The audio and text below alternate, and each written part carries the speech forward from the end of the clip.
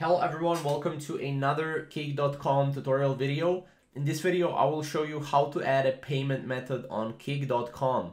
So in order to add a payment method, you will need to turn on the Kik.com subscriptions. So basically, you need to set up your Kik subscription. So you will need to first go to the revenue dashboard. Now, as you can see, this is right here, the revenue dashboard. You go to the creator dashboard.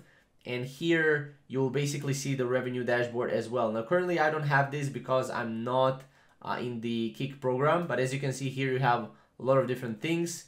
But basically you need to go to the revenue from the creator dashboard, go to revenue. From here you can select your country and you need to set up your account. You'll need to set up your Stripe account, so you'll need to log in into your Stripe account, and this is the only payment method right now that I know of. And this is basically a way to add a payment method on Kik. From there, you need to go through the verification process, verify your personal details, and then you need to select an account for payouts. Which account are going to be for payouts, which country, which bank account, and then you need to review your details.